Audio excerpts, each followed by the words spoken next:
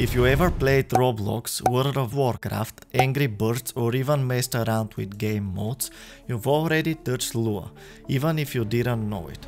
But here's the weird part. Lua is tiny, simple and almost invisible compared to giants like C++ or Python. So why do game studios still rely on it in 2025? Today, let's uncover why Lua became the secret weapon of game development and why it refuses to die. To understand that, we need to rewind. Lua wasn't built in Silicon Valley or backed by a tech giant. It was created in the early 90s by a small team of developers in Brazil.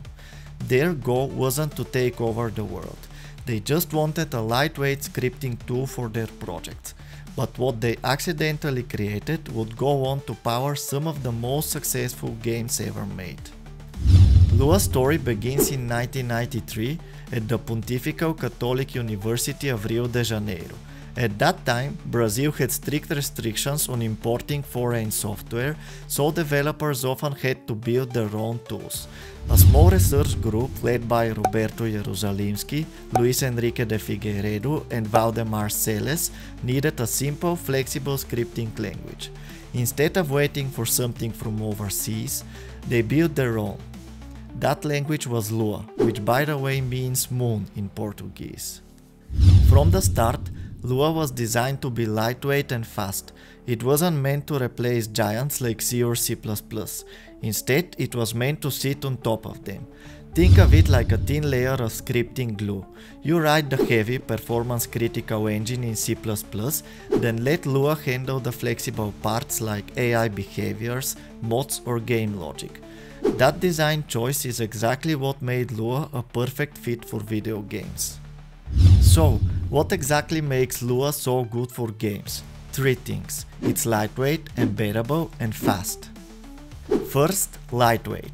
Lua's entire source code is smaller than many modern frameworks.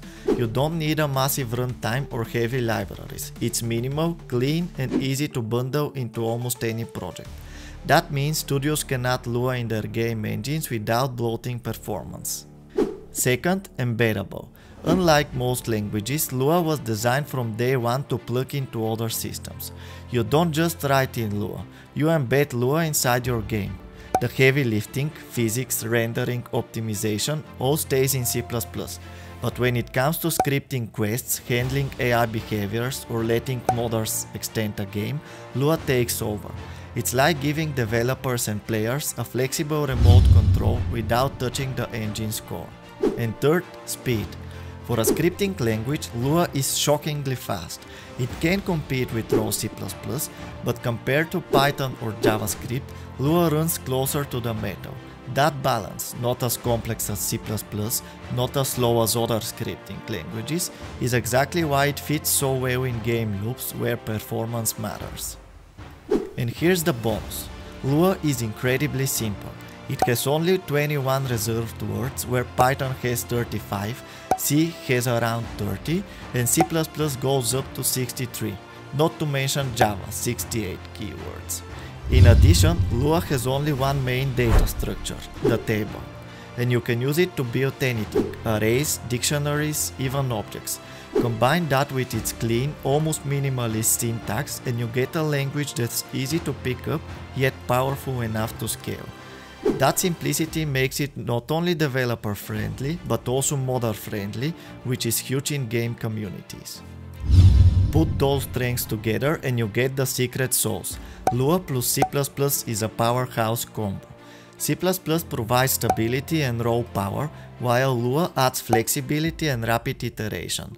That's why so many legendary studios adopted it, and why it's still alive today.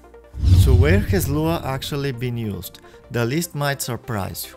Let's start with the big one, Roblox.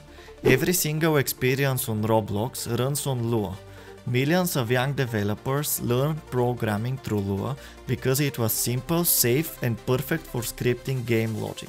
Without Lua, Roblox probably wouldn't have exploded the way it did. Then there's World of Warcraft. Blizzard embedded Lua into WoW to let players customize their experience with add-ons. Everything from custom UI mods to complex gameplay helpers exist because Lua gave the community the power to extend the game. That modding culture kept WoW alive and thriving for decades. On the strategy side, Civilization 5 and 6 and the Total War series both use Lua for game logic and modding. Fans have created new maps, AI tweaks and full scenario packs, all thanks to Lua. It became the bridge between hardcore strategy mechanics in C++ and the creativity of players. And we can't forget Angry Birds, that little mobile game that took over the world in the 2010s. Its gameplay logic was powered by Lua running inside the box 2D engine. Lua's speed and simplicity made it perfect for mobile where performance is critical. Even open-world blockbusters like Grand Theft Auto 5 have Lua roots in their massive modding community. Tools like 5M rely on Lua scripts to let players build roleplay servers, custom missions and new gameplay systems.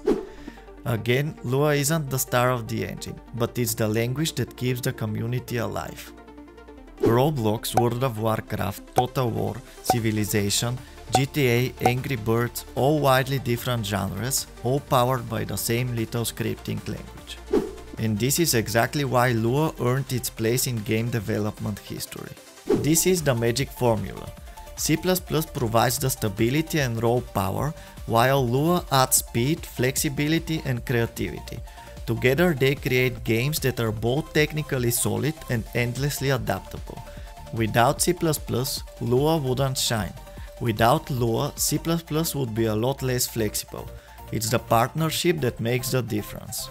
So, why is Lua still so popular in game development? The answer is simple, it found the perfect role. Lua doesn't try to be the fastest or the flashiest. Instead, it complements C++ by being lightweight, flexible and incredibly easy to use. That combination has powered some of the biggest games ever made. It's the language that hides in plain sight. Most players never notice it, but without Lua, their favorite games would feel a lot less customizable, moddable and alive. That's why Lua became the secret weapon of game development, and why it refuses to die in 2025. Of course, this raises another question. Will something ever replace Lua? Could TypeScript, Python or even custom scripting systems take its place in the future? That's a story for another video. Thanks for watching, and if you love digging into the hidden tech behind games, make sure to subscribe so you don't miss the next one. See you around.